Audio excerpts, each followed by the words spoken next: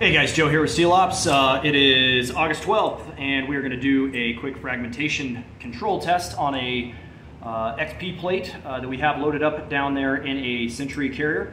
We are going to be taking 8 shots of 55 grain lead core 223. Count them 8s going in the mag.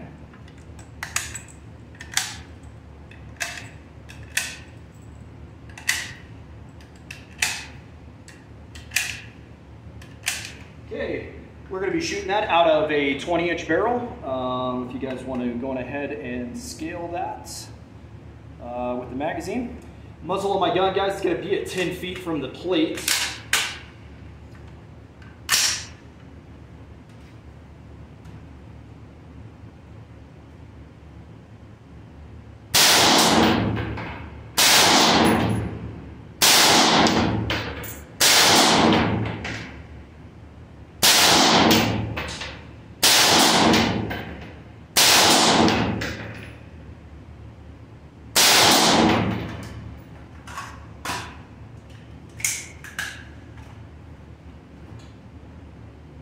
Okay, we'll take you guys down there. Let you take a look.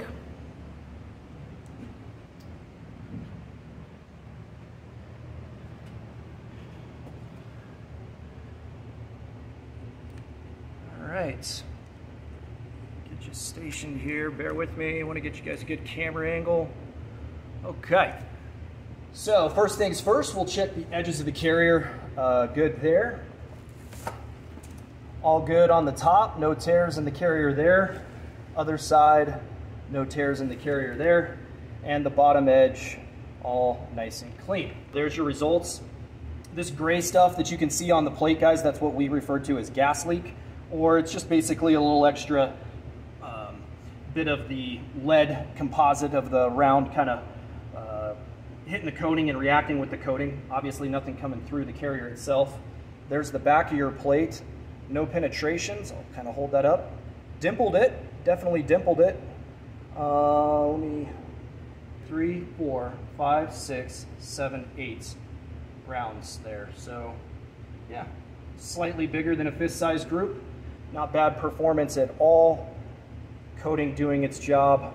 And there you have it, guys.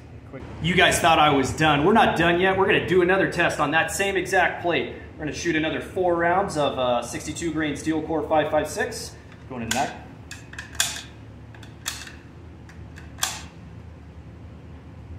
Again, that is out of a 20-inch platform. Same gun. Muzzle of the gun is going to be at 10 feet from the plate.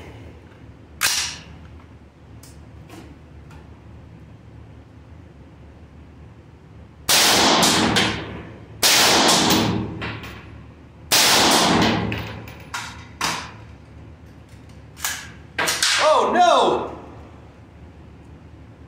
I thought I was done. Let's put that back in the gun.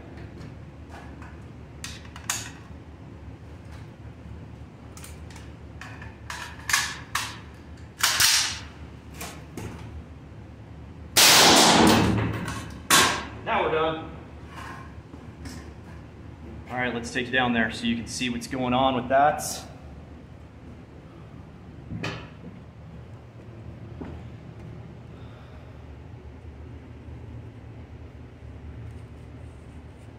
So it's the same exact plate that we just shot. Again, we'll take a look at your edges.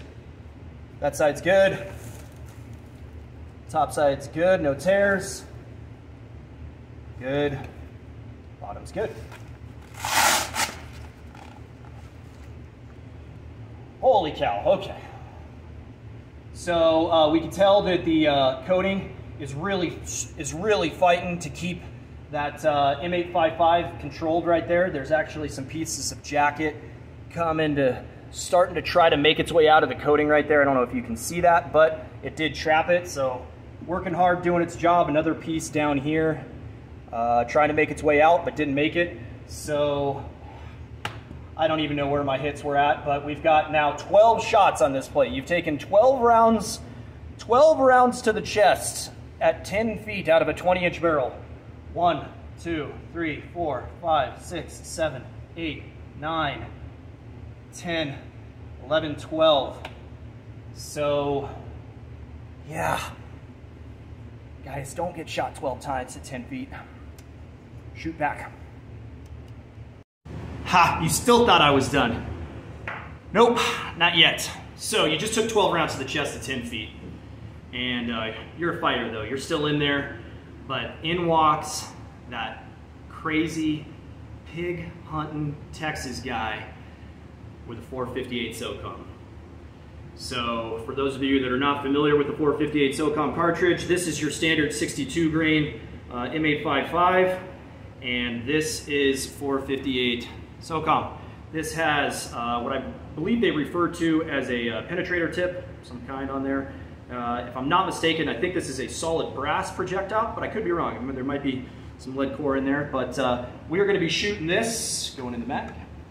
So 458 operates off the same platform as they are, it's just a different barrel. So this is a 12.5 barrel, 12.5. I'll hold this up so that you guys can scale that.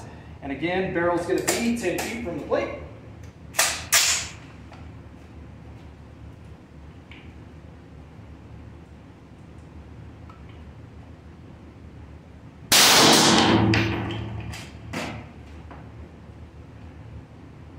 A lot of energy off that round.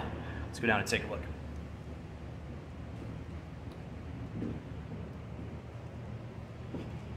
Okay, so your impact was right there. Guys, I centered that shot up kind of for safety purposes. I'm at 10 feet. I don't want to die. Anyway, we'll check our edges. I don't know if you can see that smoke still. Oh yeah, look, you can see it still coming out of there. Look at that, smoking. All right, so no fragmentation on that side, no tears in the carrier, no tears on the top of the carrier, no tears on that side, no tears on the bottom, no penetrations on the back side.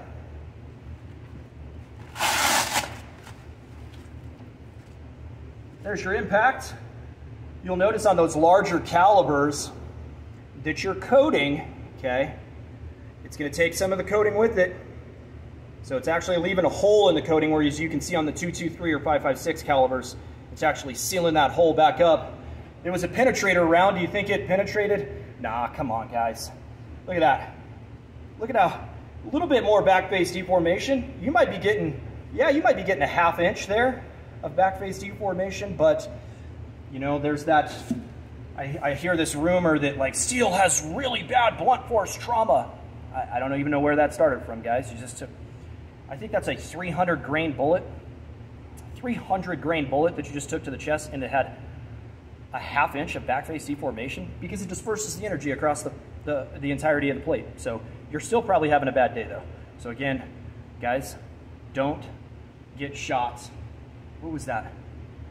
13 times at 10 feet. Ha! Two more. 300 grain, 458 SOCOM.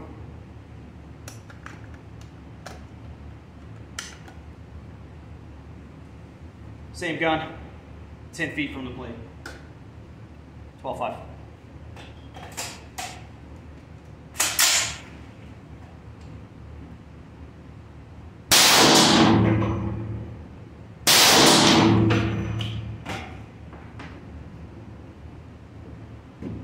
Surely you got fragmentation.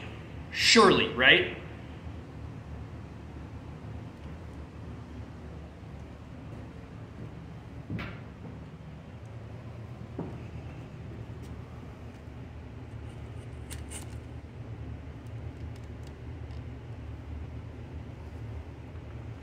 Bottom edge, still holding good.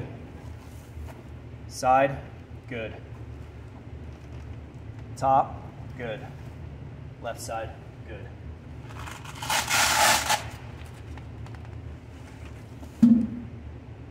Man, look at this, look at this. Still stuck in the coating. Little jacket sticking its nasty little head out right there. Some more right here.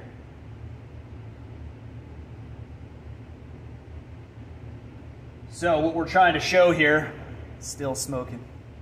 What we're trying to show here is that, yeah, you could absolutely take one of these plates to failure. It's going to be 15 rounds, and I mean, we've got 900 grains of ammo just in 458, plus another 12 rounds of M193 and M855. Now we're done.